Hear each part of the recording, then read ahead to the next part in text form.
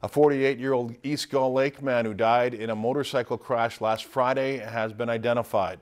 The State Patrol says Jeffrey Scott Steyerwalt died after the crash happened on County Road 11 near Pequot Lakes.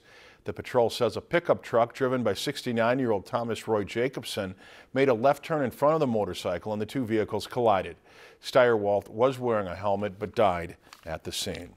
If you enjoyed this segment of Lakeland News, please consider making a tax-deductible contribution to Lakeland PBS.